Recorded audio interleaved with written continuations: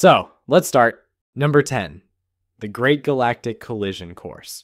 Our Milky Way is heading straight for its cosmic twin, Andromeda, and yes, it's exactly as bad as it sounds. Both galaxies are enormous spirals filled with hundreds of billions of stars, and they're hurtling toward each other at around 250,000 miles per hour. It's basically the slowest, most majestic car crash in existence. You won't hear it, you won't see it happening quickly, but it's already started. When the two finally meet in about 4 billion years, they won't exactly explode. Instead, gravity will start tearing and stretching everything apart. Stars will be flung into strange new orbits, some will crash into others, and massive new black holes will form at the center. As both galaxies merge into one, scientists even have a name ready for it called Milkomeda. Here's where it gets uncomfortable. There's a real chance our solar system could be tossed out of the Milky Way entirely, like cosmic debris shot into intergalactic darkness.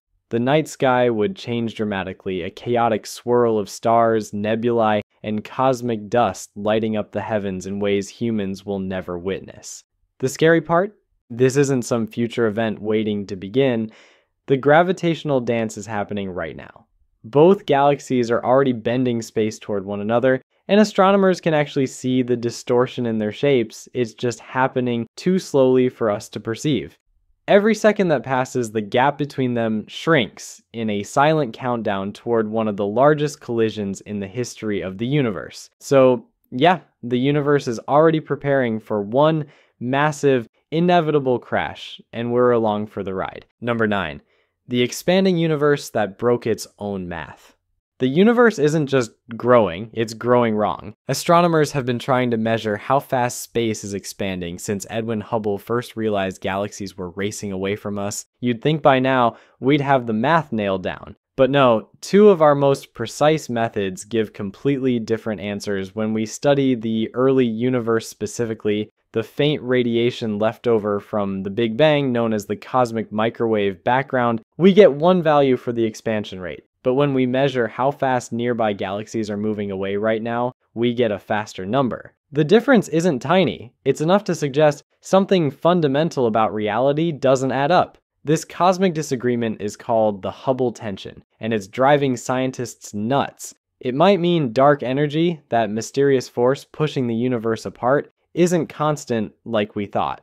Or maybe there's a new kind of particle, something completely unseen, changing how gravity behaves on massive scales. Think of it this way, it's as if you set your GPS, drove exactly the speed limit, and somehow still ended up arriving hours early. The numbers simply refuse to match. The expansion rate of the universe seems to be accelerating, as though something invisible keeps pressing the gas pedal harder. If this continues, galaxies will one day move away so quickly that their light can no longer reach us. Future observers, billions of years from now, will look into the sky and see nothing, just an empty void. So while we're here admiring stars and galaxies, the universe is quietly racing toward total isolation, and it's doing it faster every day. Number 8.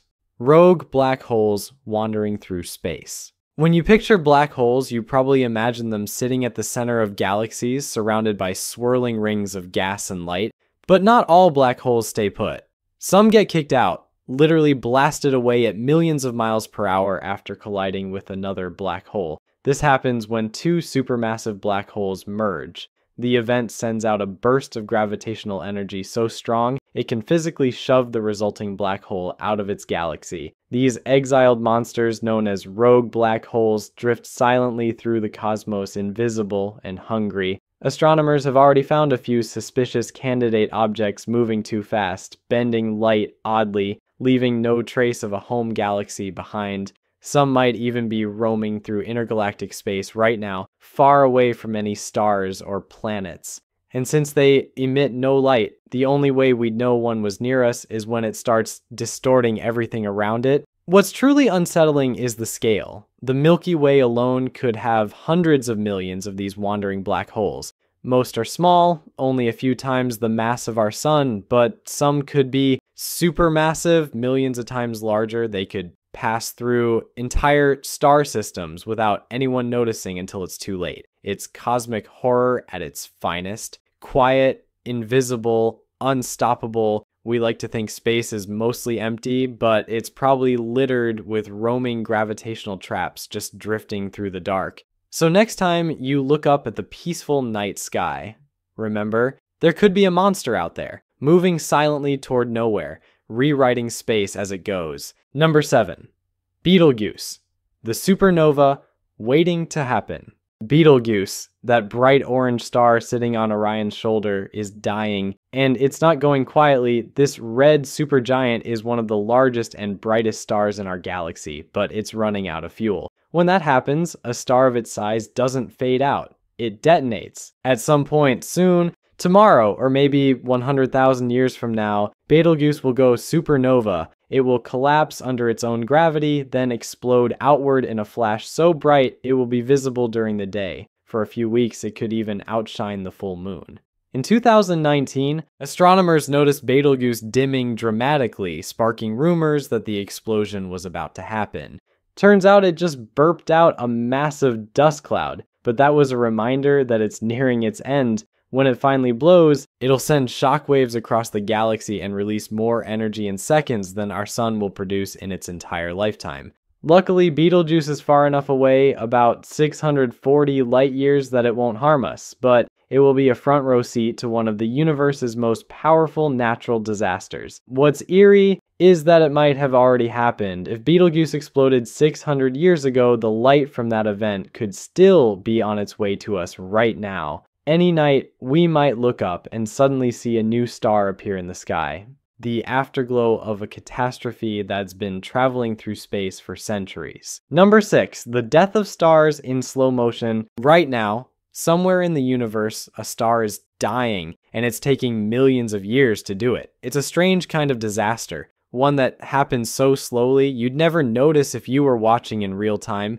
But make no mistake, it's destruction on a scale we can barely imagine. Stars live by burning hydrogen in their cores, fusing atoms together to release light and heat, but every star has a limit, a point when the fuel runs out and gravity takes over. For smaller stars like our sun, it ends quietly. The outer layers drift off into space, forming glowing clouds called planetary nebula, while the core shrinks into a white dwarf, a dense ember that will fade for trillions of years. For larger stars, though, it's a completely different story. When they run out of fuel, they don't go quietly. Their cores collapse, and the entire star detonates in a supernova, one of the most violent events in the universe. In a single instant, it releases more energy than our sun will produce over its entire lifetime. This process is happening everywhere right now. Hundreds of stars are dying across our galaxy as we speak, but space is so vast that we only notice a handful.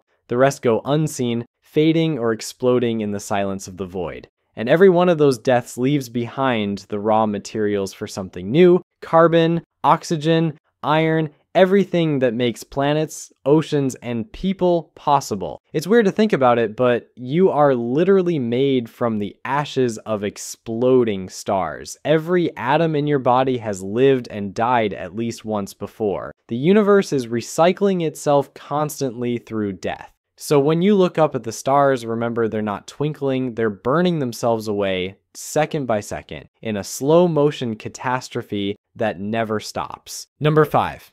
The sleeping monster at the center of the galaxy.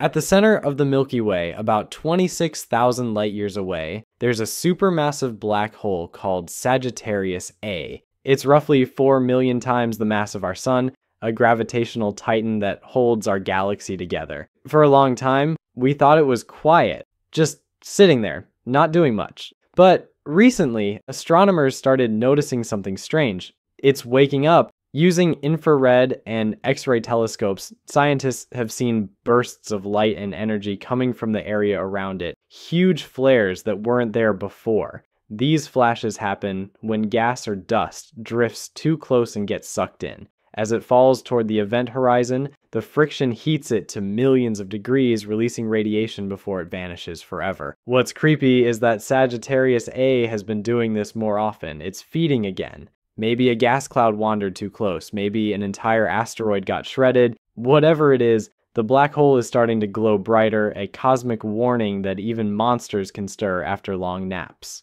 For now, we're safe. It's too far to hurt us, but black holes are unpredictable. They can change behavior fast, and the more material they swallow, the more unstable they become. Some astronomers think this might be the early stage of a feeding frenzy, the kind that can transform a quiet galaxy into a quasar, blasting energy brighter than all its stars combined. So yes, right now, our galaxy's heart is stirring. It's not roaring yet, just flexing, but when something that massive starts moving again after millions of years of silence, you can't help but wonder what's next.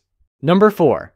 The cosmic radiation storms that never stop. Space isn't quiet. It's full of invisible bullets. Every second, high-energy particles, cosmic rays, shoot through the universe at nearly the speed of light. They come from exploding stars, dying galaxies, and black holes tearing matter apart. Most never reach us because Earth's magnetic field and atmosphere act like a giant shield. But out beyond that protection, it's a constant storm. For astronauts, cosmic radiation is one of the biggest dangers of space travel. These particles can pass straight through metal, electronics, and even human DNA, causing damage that builds up over time.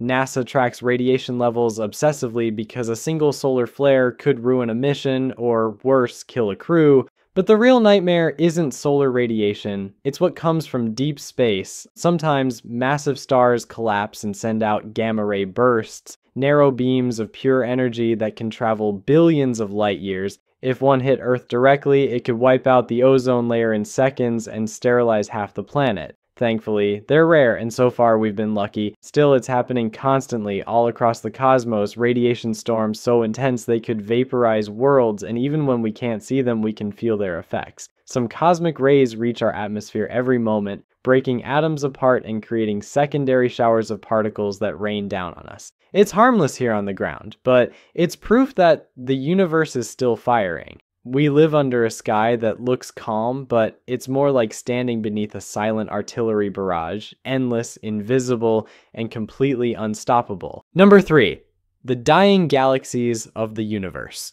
Galaxies are the cities of the universe, filled with billions of stars, planets, and clouds of gas. But like cities, they age, they run out of resources, and right now, across the cosmos, galaxies are dying in silence. A galaxy lives by forming new stars from its supply of hydrogen gas. But when that gas runs out, or gets blown away by radiation and black hole jets, the lights start going out, star formation slows, then stops completely. The youngest stars burn out first, and the galaxy slowly fades into darkness, leaving behind only dim red dwarfs and dead remnants. Astronomers call these places red and dead galaxies. They don't explode or vanish, they just stop living, and half of the galaxies in our corner of the universe are already there.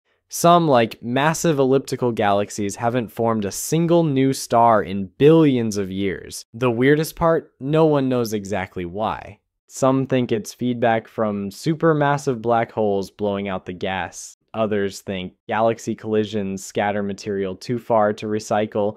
Whatever the cause, it's happening everywhere. The universe is going dim, one galaxy at a time. When we look at the night sky, we're seeing the universe in its youth, bright, full of light, but give it enough time and every galaxy will fade. The future of the cosmos isn't fiery destruction, it's a quiet extinction. Number 2, the slow freeze of the universe. If you want a truly depressing thought, the universe is dying of cold.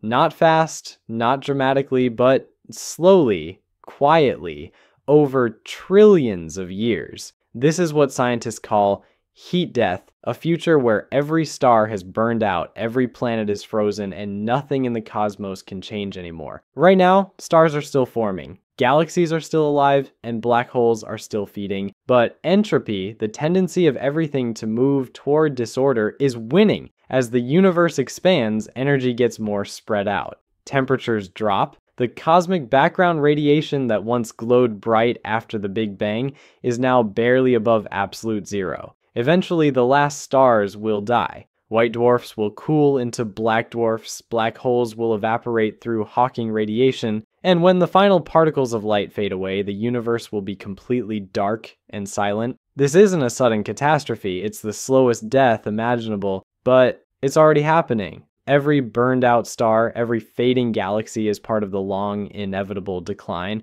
One day, even atoms will decay, and time itself may lose meaning. We exist in the universe's golden age, a brief window when stars still shine and energy still flows. The cosmos isn't eternal, it's just taking a very, very long time to die. Number 1. Dark energy, the silent killer of everything. 70% of the universe is made up of something we don't understand. Dark energy. It doesn't emit light, it doesn't interact with matter, but it's there, and it's making the universe expand faster every second. At first, scientists thought gravity would eventually slow the expansion. Instead, dark energy is speeding it up. Galaxies are being pushed farther apart, and the space between them is stretching faster than light can cross it.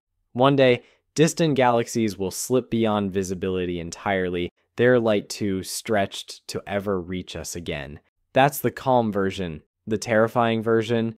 If dark energy changes even slightly, it could trigger something called the Big Rip, a cosmic chain reaction where space expands faster and faster until it tears everything apart. First galaxies, then solar systems, then planets, and finally atoms themselves. Even the building blocks of matter wouldn't survive. It wouldn't be loud, it wouldn't be explosive, it would just be gone. A quiet unmaking of reality. Right now, we have no idea what dark energy is. It could be a field, a property of space itself, or something entirely new, but we know it's real and it's growing stronger. The universe isn't just expanding, it's accelerating into oblivion.